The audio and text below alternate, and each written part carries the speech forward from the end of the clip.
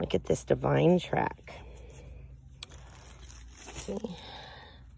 Let's look up there. That's the...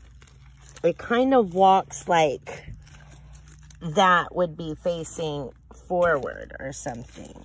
Yes, that would be facing forward. So it's kind of double hoofed with these little prints underneath. And that is majestic right there. That is a divine creature right there with some good energy. There, this creature was praying on this mound.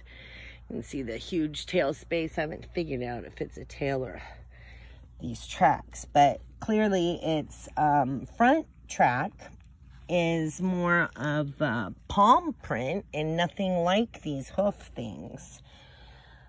And just to let you know, they're diamonds in the middle.